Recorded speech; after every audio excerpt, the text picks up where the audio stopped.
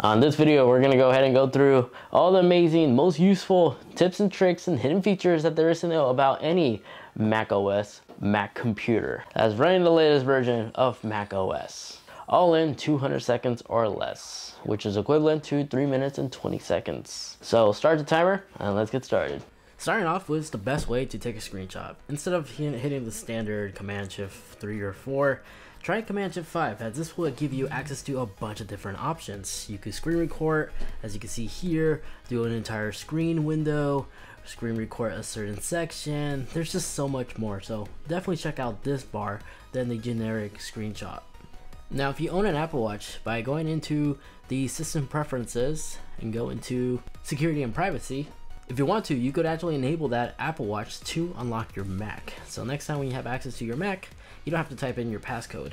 In addition to that, you can also allow it entering the passcode. You'll see that you can just tap the power button on your Apple Watch, and this will automatically authorize the passcode, so no need to type in that long password whenever you're authorizing settings or downloading third-party apps. Now whenever you receive a PDF that requires a signature, you have access to the awesome Markup tool, and this thing is really powerful. Just tap this little icon over here, and from here you'll notice you can scribble pretty much on anything. But in addition to that, the most useful tool is the signature tool. Whenever you create a signature, you can either use the trackpad depending on the device you're using, like a laptop. You can use the camera, which is interesting. It will basically scan your signature on a white piece of paper. It actually works, but I personally prefer using the iPhone, as you'll see if you pick up your phone, it will literally change the screen and you can literally sign right here with your finger. And it's pretty accurate to the most part. And just tap done, and now the signature is saved. And notice you could add more than just one.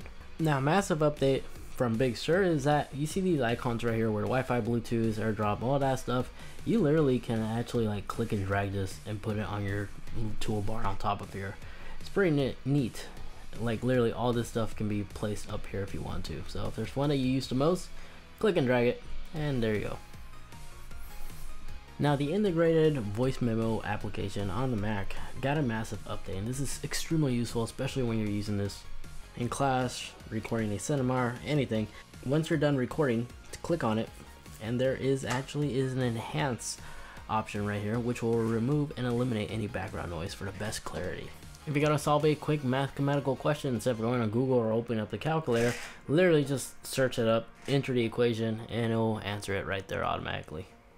Now this next one is an extremely hidden feature. If you use Safari a lot and you're watching a YouTube video or even other streaming platforms, by right clicking and then right click once more, you'll see the option to use enabled picture-in-picture, and this is exactly the same like you can do on an iPad and an iPhone nowadays. You literally drag and drop it anywhere. And then of course, lastly guys, don't forget you have Sidecar. This is probably one of the best features you can have, especially if you need a second monitor on the go.